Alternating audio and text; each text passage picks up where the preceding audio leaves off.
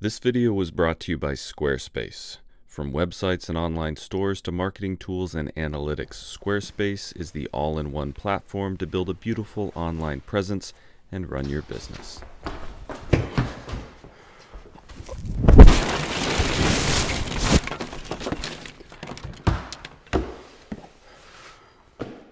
Oh, getting too old for this. Hello, welcome to another video. And not just any video. This one you guys have been asking for specifically. You've been saying, hey Jason, when are you gonna do another tips and tricks video? Well, how about right now? So, buckle up, because this one's a little random, gonna be bouncing all over the place, and you're just gonna have to hang on for the ride.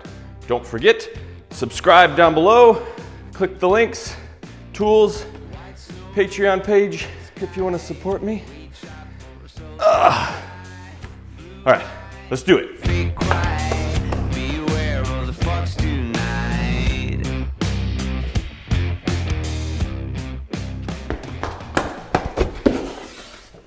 All right, now, a question that some of you guys have been asking me is what is the best, safest way to cut small stock on the chop saw?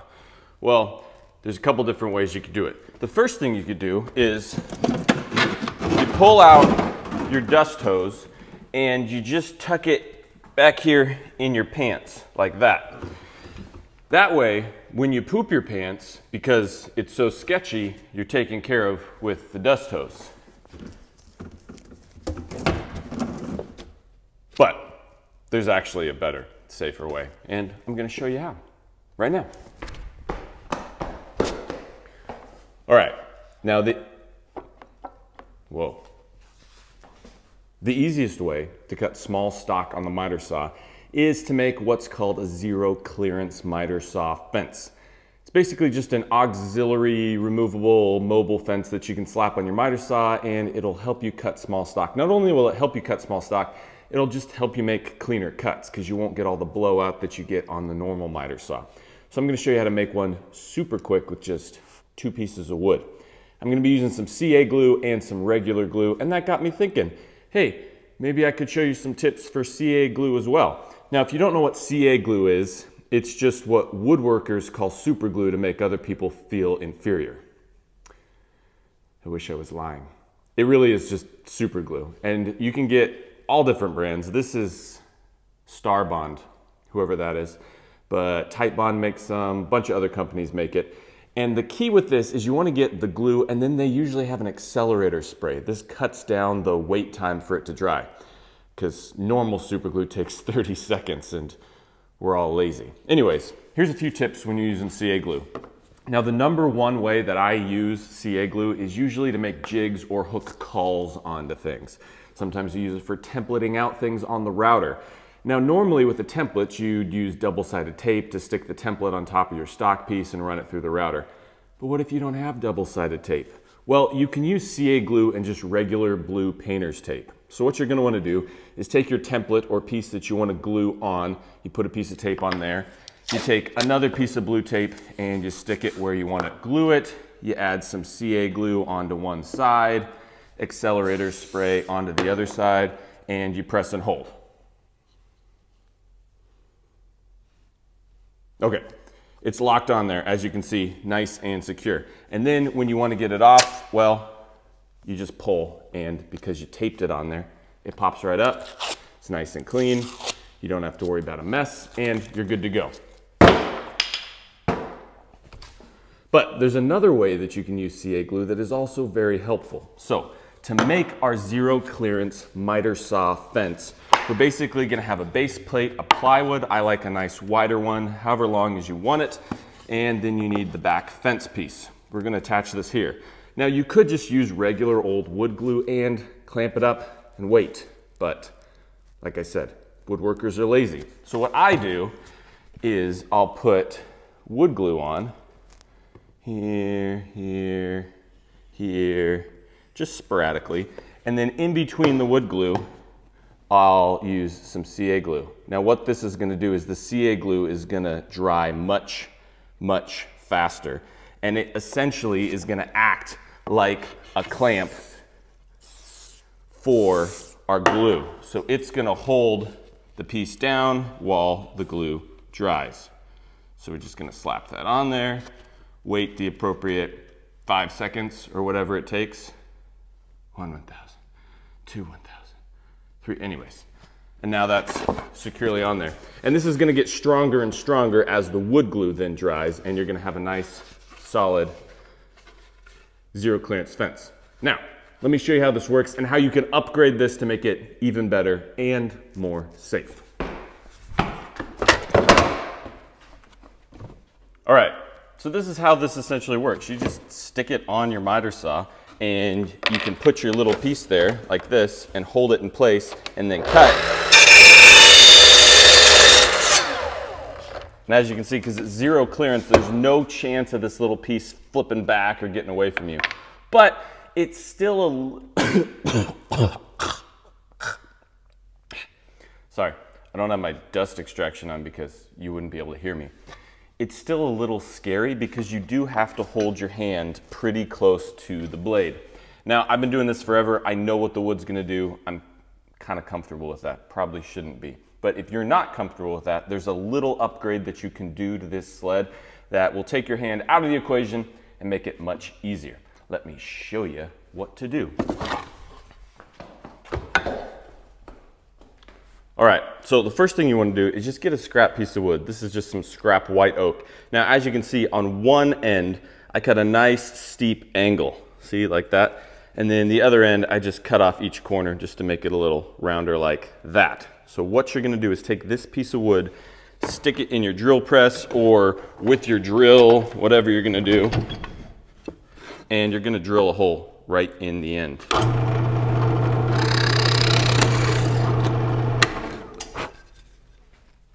Like that. Next, you're gonna take your little piece and you're gonna take a little strip of sandpaper. Now I just cut this out of a bigger piece, and you're gonna glue it onto the end of your little piece here. Again, with some CA glue. I'm telling you guys, this stuff works wonders. Take your little piece of sandpaper and glue it right on there. Okay? Beautiful, just like that. All right, then you're gonna take your piece of wood and you're gonna position it so that this flat edge is somewhat parallel, doesn't have to be perfect, to the bottom, okay? Something like that. And you're gonna take a drill and drill a hole through the back of your fence.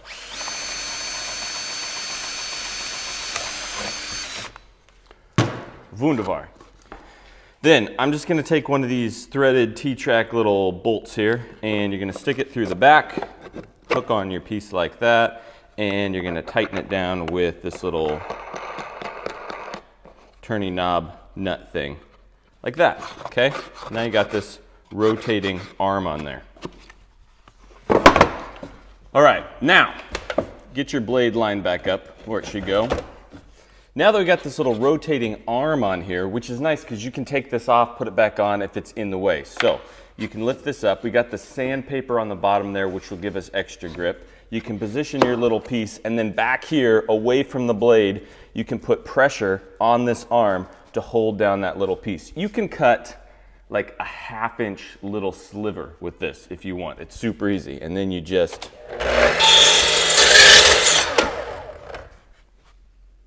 look at that. Cut tiny little pieces all day long. It's super safe. Your hand is nowhere near the blade. And when you want this for a longer piece, you just undo this and pull it off. This is by far the easiest way to cut tiny pieces on the chop saw and keep all your fingers. All right, next tip. All right, the next tip I want to talk about comes from another question that I get all the time down in the comment section. People want to know, how do you determine grain direction? This is important because sometimes, whether you're hand planing or if you got an older planer that's knives instead of a helical head, it's important to know the grain direction so that you know which way to feed the board into the planer or which way to use your hand plane. There's an easy way to tell which way the grain is running in a board. Now, there are two sides of the board. There's the bark side. You wonder why it's called bark side. Well, it's the side that would have the bark on it. And then there's the heart side, the internal side of the tree. And the grain direction changes depending on whether it's the bark side or the heart side. So to determine the bark side, it's really easy. You look at the end of the board. See that there? See how the rings curve like that? Yeah, think of how a tree grows. The rings, okay, outside of the ring, that's the bark side. The inside of the ring, that's the heart side. Next thing you want to look for are these cathedrals. See these big pointy shapes on the wood? Now some species it's easier to see these than others.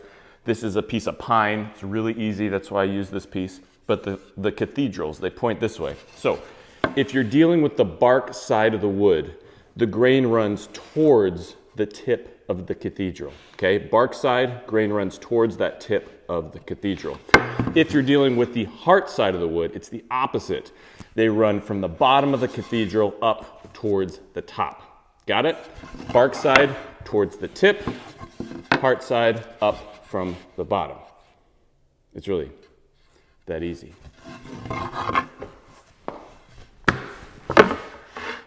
Hey, let's talk about expansion and contraction of wood for a second. All right, this is another one that you guys ask about all the time because I'm like, oh, we got to do this to account for wood movement. Well, how does the wood move? Well, it expands and contracts. Oh, you want to know more? Okay, anyways, it expands and contracts along the width of the board this way, seasonally, as the moisture content in the wood changes. The more moisture, the more it will expand, and then as the moisture leaves the board, it will contract back. Now, it will only expand across the width of the board. It will expand out, it'll contract back in.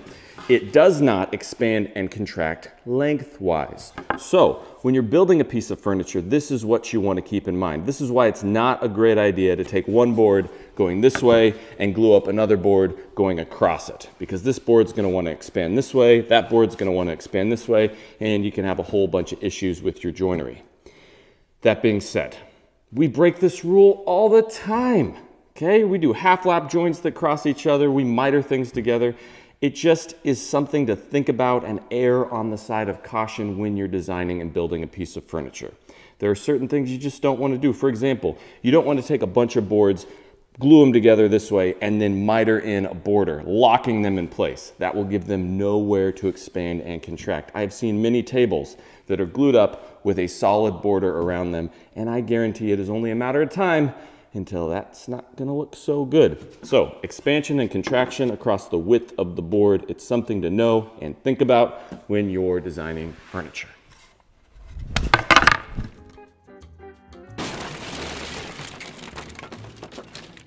This video was sponsored by Squarespace. I don't think it's an exaggeration when I say that if there was one company that single-handedly changed the way I do business, it's Squarespace. They make it so easy to build your own website. You just go to squarespace.com, answer a few questions, pick the template you want, and plug in all the pertinent information and pictures. I was very easily able to create my own website. It's beautiful, isn't it? They even make e-commerce easy by making it super simple to add products directly to your site, where I can sell things like these stickers, river tables. Just say no. Seriously. Come on, people. I'm also able to sell digital products, like my plans that are also available on my website. Remember this Tambour nightstand? And they're even optimized for mobile devices. You don't even have to do anything. They're just automatically optimized. So here's what you're going to want to do. Check out squarespace.com for a free trial. And when you're ready to launch, go to squarespace.com/bourbonmothwoodworking to save 10% off your first purchase of a website or domain. I mean, it couldn't get any easier than that. All right, trick number, I don't know, whatever number this is. Digital micrometers. These are great. You can measure things outside, you can measure things inside, but there is a secret, unknown use for these that is my favorite use for these and probably the thing I use them for the most, which is splinter removal. Did you realize that these micrometers are the absolute best pair of tweezers in the entire world? They are perfectly flat on the end, okay? And they pinch to absolutely flush with each other. So when you got splinters in your hand, you can really get in there and pull them out. And for an added bonus, you can see exactly what size splinter was plaguing your hand or foot or arm. I got one in the neck one time. Anyways, splinter removal. These things are a godsend.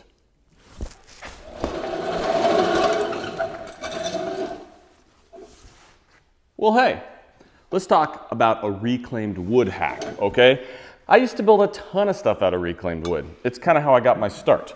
And so you gotta learn a few tips and tricks along the way. Now, one of the main things that helped me when I was using reclaimed wood was this. Now you got this nice board of reclaimed wood. It's got this cool old patina, which you wanna save as much as possible.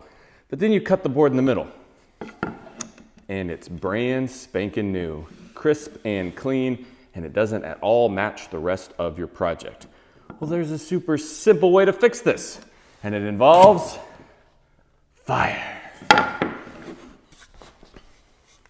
After you've cut your board and you get your whole piece of furniture together and you've got some exposed ends that just look a little too nice and new, you're just gonna take a butane torch and a lighter, turn the torch on like such, and just burn the ends of this a little bit.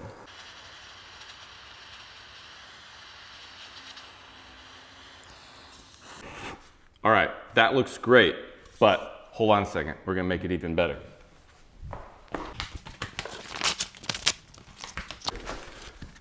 Then you just take a little sandpaper and lightly just hit the ends of it, okay? This is gonna smear everything together.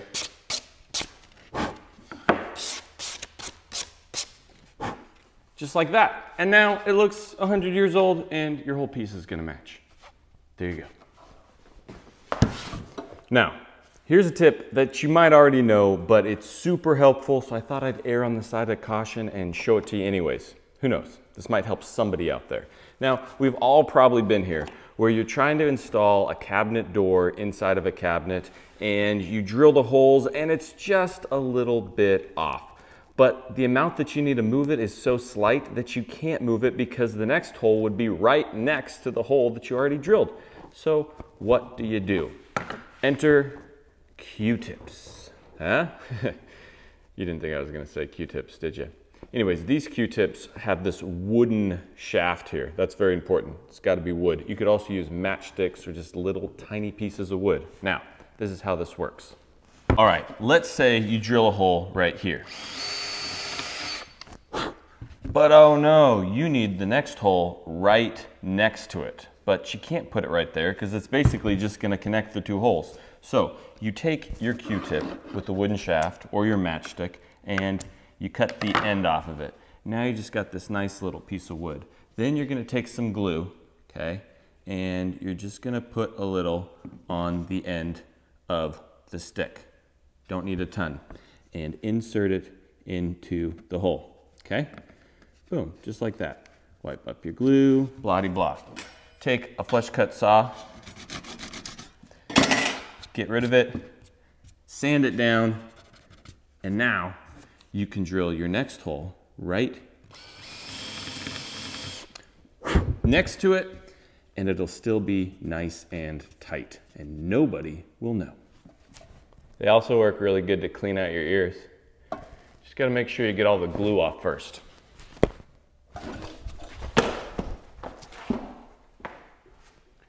Well, hey, another question that you guys ask quite frequently is what is the easiest way to calculate board feet?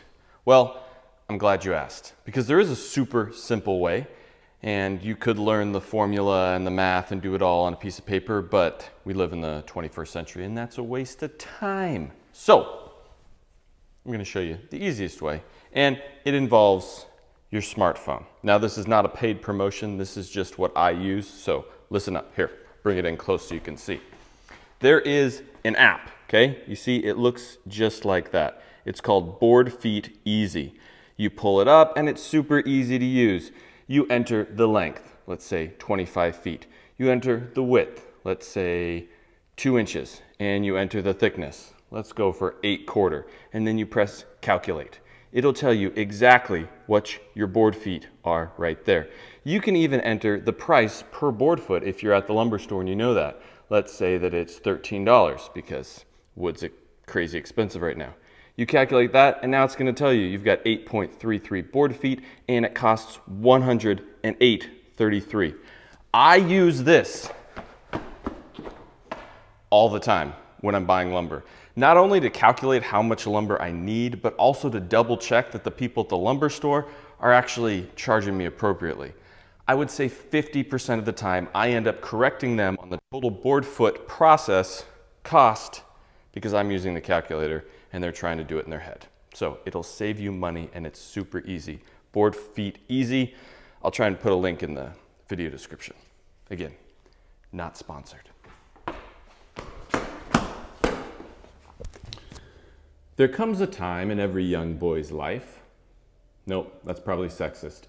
There comes a time in every woodworker's life that they need to use what is called a sacrificial fence. Now, I think I talked about sacrificial fences in my table saw tips and tricks video, which if you haven't watched, you can do so right there. Anyways, and that's where you put a fence on next to your fence that is a sacrificial fence so that you can move the fence all the way up until it is literally touching the blade, if not a little past, so that you can just skim the side of things. You can cut right up against your fence. Now it's called a sacrificial fence because it keeps your real fence from getting all eaten up by the blade. Now the way that I used to do sacrificial fences was I would just clamp them on like this, hold them down, and run my stuff through, which works great, except that these clamps, they can kind of get in the way depending on what it is that you're cutting. Enter the new thing that I found that have been around for a long time. I didn't know, which are these universal fence clamps from Rockler. These things are sweet. You basically take your sacrificial fence, you drill a few holes in it, and then you just plop these in place. You put one there, clamp it down, like so. Put another one up here, clamp that down.